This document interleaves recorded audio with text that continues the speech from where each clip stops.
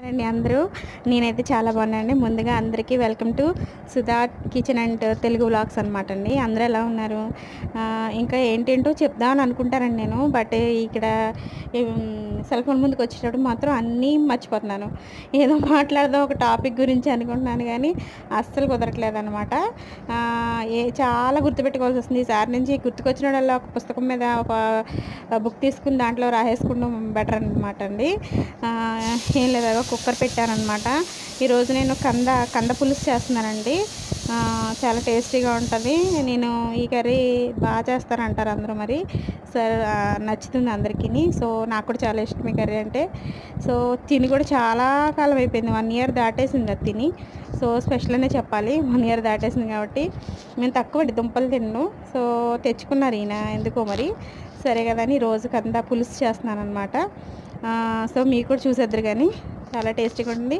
ఇలాగే చాలామంది చేసుకుంటారు అనుకున్నా. ఒకవేళ ఎవరు ఇలా ట్రై చేయకుండా ఉండుంటే కనుక ఒకసారి ట్రై చేసి చూడండి, చాలా బాగుంటుంది అనమాట. ఇంకేంటండి విషయాలు, నన్ను నేను ఒకసారి ఇంట్రడ్యూస్ చేసుకుందాం అనుకుంటున్నానండి. చాలామందికి నా పేరు సుధా అని తెలిసి తప్పితే నేను క్వాలిఫికేషన్ ఏంటి నాదేంటి అనేది ఏమీ తెలియదు అనమాట.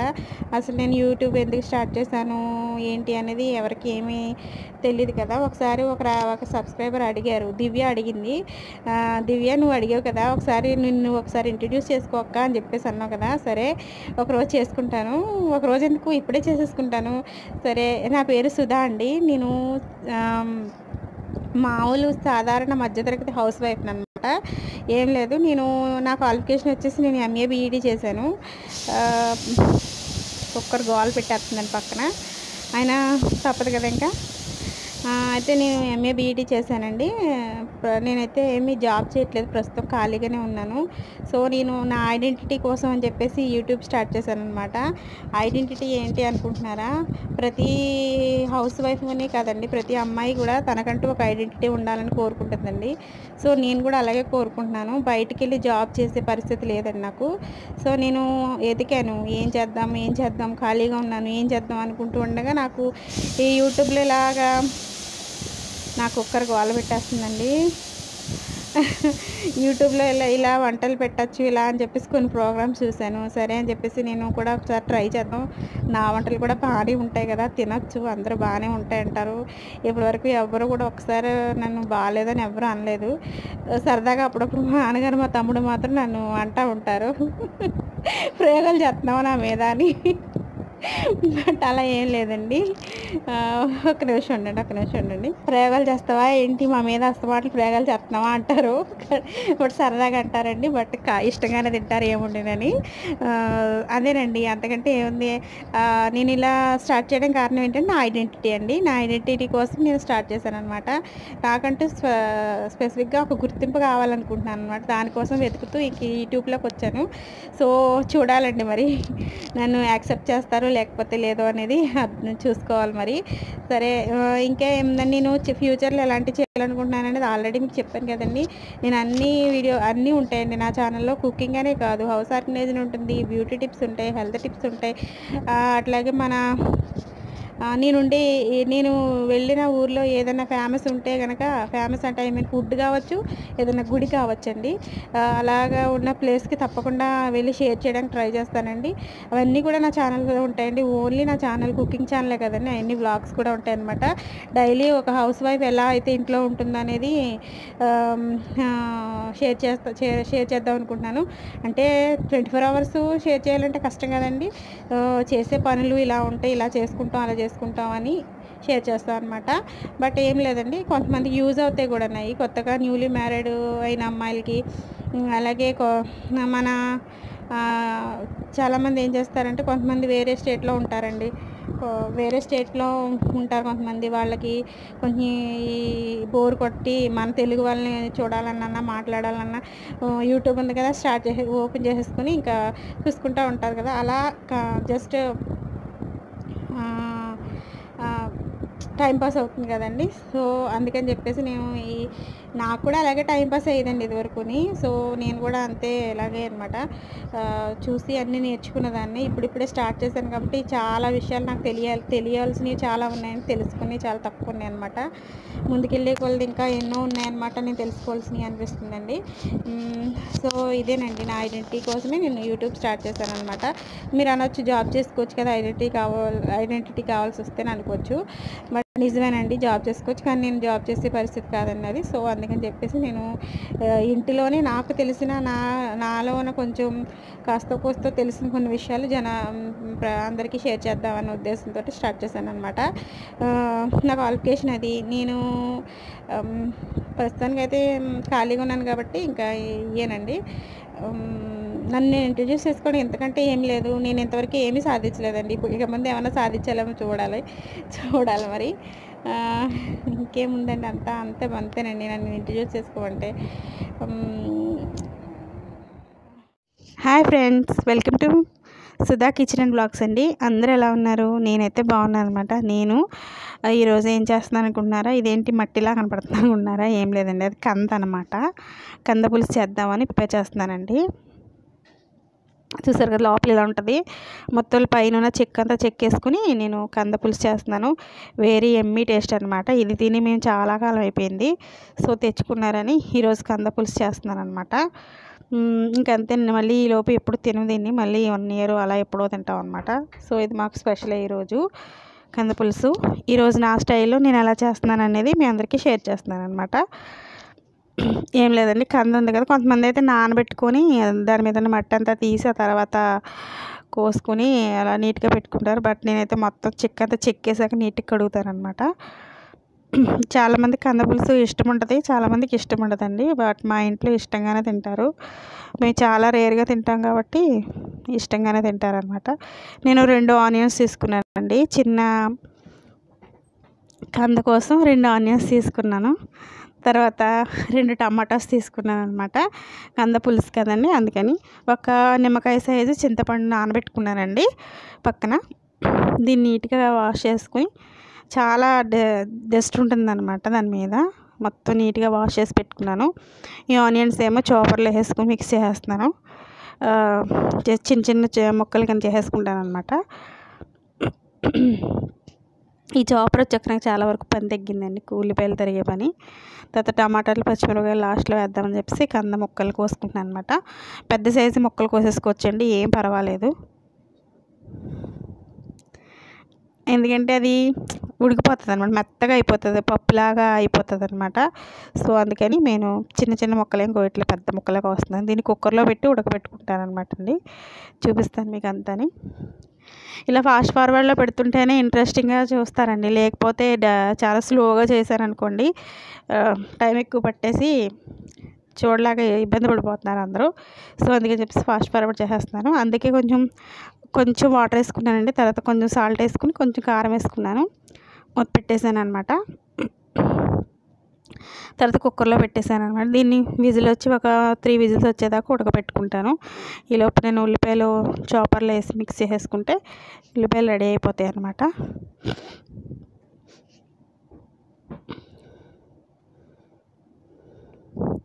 ఇలా ఈరోజు మీ అందరూ ఏం కర్రీ చేశారండి?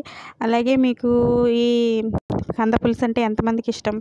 సో నాకు కామెంట్ సెక్షన్లో చెప్పండి. కంద పులుసు లాస్ట్లో తాలింపు వేస్తానమాట. తాలింపు దినుసులు తీసుకుని పెట్టుకుంటున్నాను. తర్వాత నేను వెల్లుల్లిపాయలు ఒలుచుకొని చితక్కొట్టుకుని పెట్టుకుంటానండి. తాలింపు దినుసులు అన్నీ ఒకసారి రెడీ చేసి పక్కన పెట్టేసుకున్నాను అనుకోండి, కుక్కర్ అయిపోయిన వెంటనే తీసుకుని పులుసు పెట్టేసుకోవచ్చు అనమాట. సో అందుకని నేను రెడీ చేసి పెట్టుకుంటున్నానండి.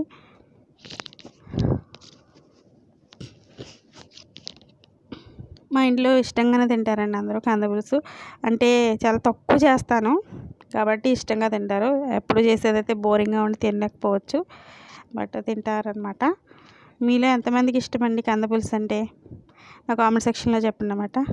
హాయ్ చెప్తున్నానండి. నాకు కుక్కర్ చూపిస్తున్నాను. అలాగే నేను కనపడాలని ట్రై చేస్తున్నాను కానీ అవ్వట్లేదు. ఆయన ముందు తర్వాత మంచిగా సెట్ చేసి కనపడతాను అనమాట. ఇప్పుడు తాలింపు వేయడం కోసం అని చెప్పేసి నేను కరివేపాకు తీసుకున్న కోద్దామని చెప్పేసి వచ్చానండి. ఇది కరివేపాకు, ఫ్రెష్ కరివేపాకు కోసుకుని ఒక 3 రెమ్మలు వెళ్దామని మీకు షేర్ చేస్తున్నాను అనమాట. ఇదేనండి కరివేపాకు చెట్టు. ఇది చాలా పైకి ఎదిగిందండి. కాకపోతే కోతులెక్కి ఇరిపి పడేసాయి అనమాట. సో మళ్ళీ చిగురించుకుంటూ వస్తుందన్నమాట ఇప్పుడు. ఈరోజు వాతావరణం కొంచెం హాట్గానే ఉందన్నమాట. సో వర్షమేం పట్టలేదు కానీ బట్ కొంచెం ఎండ కూడా మరీ అంత ఎండ లేదు, అలా మరీ చల్లగా లేదనమాట అండి. ఓకేనండి, తాలింపు పెట్టేద్దాం. కుక్కర్ విజిల్ అయిపోయిన తర్వాత తాలింపు ఏం లేదండి, నా కౌంటర్ టాప్ అంతా ఎంత చిన్నగా ఉందని మీ అందరికీ చూపిస్తున్నాను అనమాట. స్టవ్ మీద బాండీ పెట్టేసుకుని కంద పులుసు స్టార్ట్ చేద్దామండి. మరి పెట్టేసుకున్నాను. కౌంటర్ టాప్ అంతా చూపిద్దాం అనుకున్నాను కానీ కుదరలేదు. సో ఇలా పెట్టేసాను అనమాట. స్టవ్ మీద బాండీ వేడవగానే ఆయిల్ వేసుకోవాలండి. ఆయిల్ 2 టేబుల్ స్పూన్స్ యాడ్ చేస్తున్నాను. అలాగే మళ్ళీ తాలింపులో కొంచెం వేసుకోవాలి కదా, సో మీడియం తక్కువగా యాడ్ చేసుకుంటున్నాను అనమాట. ఇప్పుడు ఆనియన్స్ వేసుకుంటానండి. కొంచెం జీలకర్ర యాడ్ చేసుకుని తర్వాత ఉల్లిపాయలు వేయించుకుంటాను అనమాట. ఉల్లిపాయలు టమాటాలు ఇక్కడే బాగా మగ్గిపోవాలండి ఆయిల్లో. ఇక్కడ మగ్గకపోతే కనుక పులుసులోకి వచ్చేటప్పటికి అవి కొంచెం ఉడకకుండా కసకసమంటాయి అనమాట. సో అందుకని ఇక్కడే బాగా ఉడికిపోవాలి అవి. చూసారు కదా, అది చిన్నగా కట్ అయినాయి. 2 ఆనియన్స్ తీసుకున్నాను చెప్పాను కదా, 2 ఆనియన్స్ అనమాట. బాగా మగ్గిపోవాలి. ఈలోపు నేను పక్కన కంద ఉడకపెట్టాను కదా, కుక్కర్లో పెట్టాను కదండి, ఉడికిపోయింది అది. తర్వాత కొంచెం పచ్చిమిరపకాయలు యాడ్ చేసుకున్నానండి. ఈ కంద పులుసు చాలా టేస్టీగా ఉంటుందండి. పుల్లగా తీయగా చాలా బాగుంటుంది అన్నమాట. మా ఇంట్లో అందరూ చాలా ఇష్టంగా తింటారండి. మొత్తం అంతా దగ్గరుండి చూసుకుని తాలింపు వేసేస్తే చాలా ఈజీగా అయిపోద్దండి. ఇది ఎంత ఏం లేదు, కట్ చేయడం ఒకటే. కూరగాయలు అదే కంద ఆనియన్స్ కట్ చేయడం ఒకటేనండి పని. మిగిలిందంతా చాలా ఈజీ ప్రాసెస్లో అయిపోతుంది అనమాట. పెద్దగా ఏమీ కష్టం ఉండదు. మీరే చూస్తారుగా, చాలా ఈజీగా అయిపోద్ది. కానీ మేము చాలా కాలానికి వండుకుంటున్నామండి. ఈ మధ్యకాలంలో ఎప్పుడు తినలేదు. ఇది తిని మ్యాక్సిమం 1 ఇయర్ అయిపోయినట్టుంది. మేము తెచ్చుకోము అసలు. అందుకని ఇది మాకు ఈరోజు స్పెషల్ అనే చెప్పాలన్నమాట. కొంచెం పసుపు యాడ్ చేస్తున్నానండి. కూరలో బాగా మగ్గాలన్నమాట ఉల్లిపాయలు అయ్యని చక్కగా. తర్వాత కొంచెం టమాటోస్ యాడ్ చేసేస్తాను అన్నమాట. ఇవన్నీ బాగా ఉడకాలి. ఇందులో ఉడికిన తర్వాత అవి కంద ఉడకబెట్టుకున్నాం కదా, అది కూడా ఇందులో వేసేయాలి. నేను కంద ఉడకబెట్టుకుని నీళ్ళు పారపోసేయనండి. ఎందుకంటే ఆ నీళ్ళతోనే నేను పులుసు చేసేస్తాను అనమాట. ఎందుకంటే ఎప్పుడైనా సరే కూరగాయలు కానీ ఏమైనా ఉడకబెట్టిన వాటర్ని ఎప్పుడు పారపోయకూడదండి. అందులోనే ప్రోటీన్స్ అన్నీ ఉంటాయి కదా. సో అది నేను అందులో కంద పులుసు ఉడికిన కందని యాడ్ చేసేటప్పుడు క్లిప్ మిస్ అయిపోయిందండి. సో ఏం లేదు, అవి బాగా వేగిన తర్వాత ఇది అందులో మిక్స్ చేశాను అంతే. ఏం లేదు, తర్వాత కొంచెం కారం కొంచెం సాల్ట్ వేసుకుని కొంచెం బాయిల్ అవనిస్తున్నాను అనమాట. ఎందుకంటే మొత్తం టేస్ట్ అంతటికి పట్టాలి కదా, ఆనియన్స్ టమాటా టేస్ట్ అలా కంద అన్నీ మిక్స్ అవ్వాలి కదా, కంద టేస్ట్ అన్నీ. అందుకని తర్వాత కొంచెం చింతపండు, పెద్ద నిమ్మకాయ సైజు అంత చింతపండు తీసుకుని దాని జ్యూస్ తీసుకున్నాను. దాని జ్యూస్ తీసుకుని నాకు ఎంత వాటర్ కావాలో అంత వాటర్ కలుపుకున్నాను అనమాట. నాకు ఇంకా సరిపోలేదండి, ఎందుకంటే కంద పులుసు అన్నాను కదండి నేను. సో నాకు పులుసులా రావాలి కాబట్టి నేను ఎంత వాటర్ కావాలో అంత వాటర్ యాడ్ చేసుకున్నాను అనమాట. చూసారు కదా అలా బాయిల్ అవుతుందో. నా దగ్గర బెల్లం లేదండి, ఆప్షనల్గా ఇంకా పంచదార వేసుకున్నాను అందులో.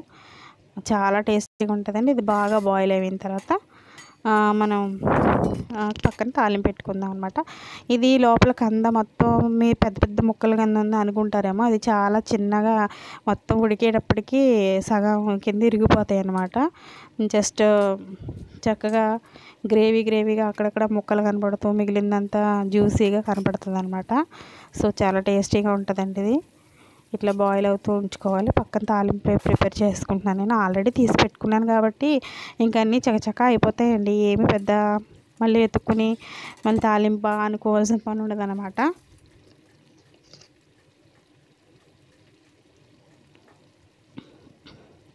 చూసారు కదా ఎలా బాయిల్ అవుతుందో. చూస్తుంటే చేపల కూర ఉడుకుతున్నట్టుగా అనిపిస్తుంది. బట్ ఇది కంద పులుసు అండి, చాలా టేస్టీగా ఉంటుంది. ఒక్కసారైనా టేస్ట్ చూడాలండి కందని. చూసారు కదా ఇలా బాయిల్ అవుతూ ఉందన్నమాట. ఇలా బాయిల్ అయిన తర్వాత పక్కన నేను ఏం చేస్తున్నానంటే తాలింపుకి స్టవ్ వెలిగించుకున్నాను. ఒక ఒక పాన్ తీసుకున్నానండి. ఇంకా తాలింపు వేసేసుకోవడమే అనమాట. చూసారు కదా బాగా బాయిల్ అయిపోయింది. నేను ఎంత పులుసు కావాలనుకున్నానో అంత పులుసు వచ్చిందనమాట. బాయిల్ అవుతే నేను లాస్ట్ ఎంత ఉంటే చాలు అనుకున్నాను. సో అంత పులుసు వచ్చింది. సో నేను పక్కన మళ్ళీ కొంచెం ఆయిల్ వేసుకుని తాలింపు కోసం రెడీ చేసుకుంటున్నాను అనమాట. లాస్ట్లో ఒక కందపులుసు తాలింపు వేసినప్పుడు మంచి స్మెల్ వస్తుందండి. అసలు ఇల్లంతా నిండిపోద్ది అనమాట ఆ స్మెల్తో. అంత బాగుంటుంది. కొంచెం ఇంగువ యాడ్ చేసుకున్నానండి అందులో. పులుసు కూరలో ఇంగువ యాడ్ చేసుకుంటే భలే టేస్టీగా ఉంటుందండి. అయితే ఇంగువ యాడ్ చేసుకుని ఇప్పుడు దంచి పెట్టుకున్న వెల్లుల్లిపాయలు యాడ్ చేసుకున్నాను అనమాట. అవి బాగా వేగుతున్నప్పుడు మిగిలిన పోపు దినుసులన్నీ వేసుకుని వేయించుకుంటాను.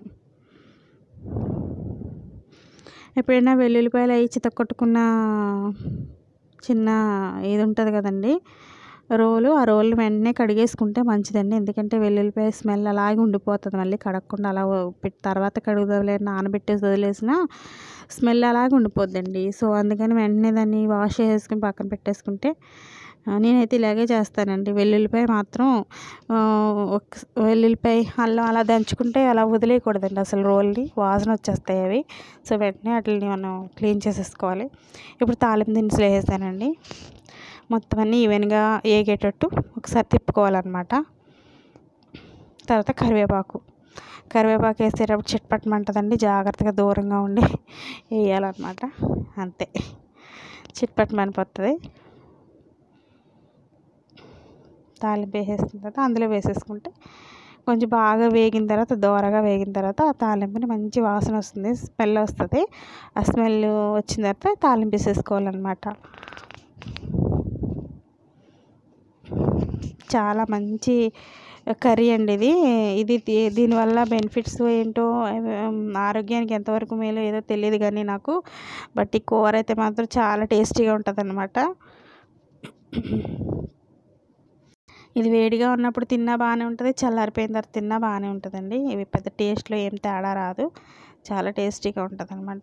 ఇందులో కొంచెం కరివేపాకు ఇందులో కూడా వేసానండి, పచ్చి కరివేపాకు. మీకు తెలుసు కదా కరివేపాకు ప్రతి కర్రీస్లో కంపల్సరీ వేసుకుంటానండి నేను. అది చాలా మంచిది ఆరోగ్యానికి, డైజెషన్కి మంచిది.